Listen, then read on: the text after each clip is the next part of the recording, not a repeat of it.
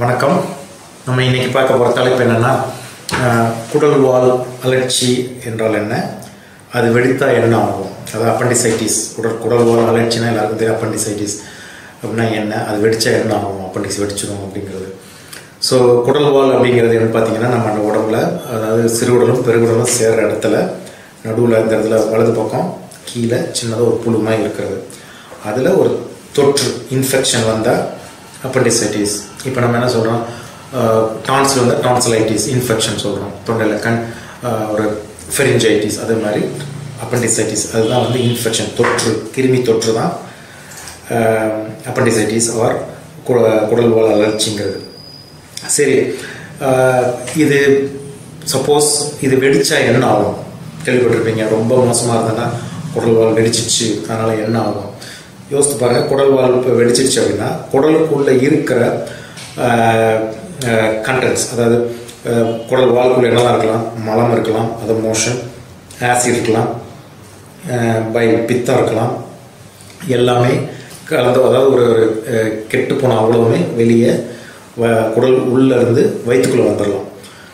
அதோடு சேர்ந்து bacteria infection எல்லாமே குடல்லேருந்து வெளியே வந்துடுது. ஸோ வந்தால் என்ன ஆகும், அது மற்ற இடத்துக்கு பரவலாம், பக்கத்தில் இருக்கிற ஆர்கன்ஸ் மேலே எல்லாமே பரவலாம். இதுதான் அதோட முக்கியமான ஒரு இது வந்து முதல்ல வந்து பக்கத்தில் தொற்று, நோய் தொற்று மாதிரி பக்கத்தில் உள்ள ஆர்கன்ஸ் போய் அஃபெக்ட் ஆகலாம். அதுக்கு அடுத்தது கொஞ்ச நேரம் கழித்து ரொம்ப மோசமாகும் பொழுது அது வந்து ரத்தத்தில் கலந்து பாக்டீரிமியா ஆர் செப்டிசிமியா, அதாவது பயங்கரமான ஒரு இன்ஃபெக்ஷன், அது உடல் எல்லாத்துக்கும் பாக்டீரியா போய் அதில் வந்து டாக்ஸின், அதில் வந்து நச்சு வெளியாகி மற்ற ஆர்கன்ஸ், நம்ம heart, brain, kidney, liver, multi organ ஃபெயிலியர்னு சொல்கிற பல ஆர்கன்ஸ் வந்து வேலையை செய்யாமல் அது ஒரு கடைசியாக ஒரு டெத்து, ஒரு சாவுக்கே ஒரு வழி வகுக்கலாம். ஸோ இதோட முக்கியத்தன்மை என்னென்னா, எப்படி இருக்கும் அப்படின்னா, முதல்ல வந்து உங்களுக்கு சாதாரண ஒரு அப்பண்டிசைட்டிஸ் மாதிரி தான் இருக்கும். பட் வலி ரொம்ப ஜாஸ்தியாகும். ஜாஸ்தியான பிறகு வயிறு பார்த்தீங்கன்னா சாஃப்டாக இருக்க, அது மெதுவாக இருக்க, அழுத்தினா கல் மாதிரி, போர்டு லைக் ரிஜிட்டி கல் மாதிரி இருக்கும். மூச்சு விடுறது கஷ்டமாக தெரியும், பேசுறது கஷ்டமாக தெரியும், காய்ச்சல் ரொம்ப ஜாஸ்தியாக இருக்கலாம், வலி ஜாஸ்தியாக இருக்கும். என்ன சொல்கிறது, உங்களுக்கு அசைஞ்சாவே வயிறுலாம் வலிக்கும். டாக்டர்ஸ் வந்து தொட்டு பார்த்தாங்கன்னா கல் மாதிரி வயிறு இருக்கும்.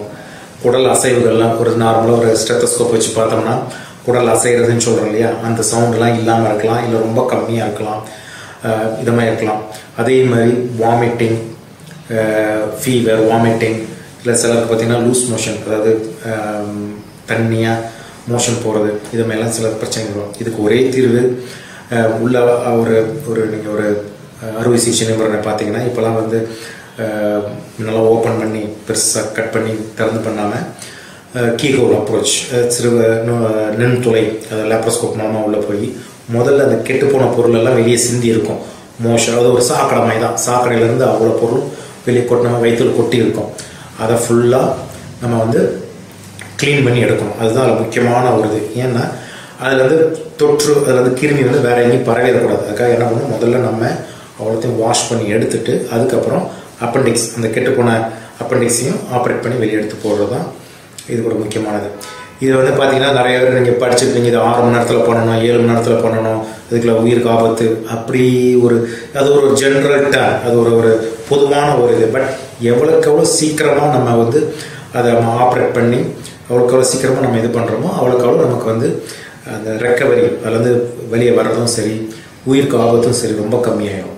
ஸோ அதனால் எப்போவுமே ஒரு அப்பண்டிசைட்டிஸ்னு ஒரு சந்தேகம் வந்துட்டால் அதை ஒரு அலட்சியம் பண்ணாமல் டாக்டர் ஒரு அறுவை சிகிச்சை நிபுணர் ஒருத்தர் பார்த்து அவங்க எப்படி இருக்குது என்ன, அவங்க ஏதாவது ஸ்கேன் பண்ணணும், இல்லை ஏதாவது பண்ணணும் பண்ணிவிட்டு, இல்லை ஆன்டிபயோட்டிக் சிலருக்கு உடனே இதுமாதிரி சஸ்பெக்ட் பண்ணாமல் உடனே போய் ஆன்டிபயோட்டிக் போடணும்னு சொல்லுவாங்க. அதுமாதிரி சொன்னாங்கன்னா ப்ராப்பராக அதை கேட்டுட்டு ஒரு அந்த குடல்வால் அலர்ஜினால் அது வெடிப்பறதுனால வர்ற என்ன சொல்கிறது, மார்டாலிட்டி அண்ட் மார்பிடிட்டிம்பாங்க, அதாவது அதனால் வர்ற பிரச்சனையை ஒரு சரியான டைமில் சரியான ஒரு அறுவை சிகிச்சை நிபுணரை பார்த்து சரி செய்து கொள்வது ரொம்ப நல்லது. மிக்க நன்றி.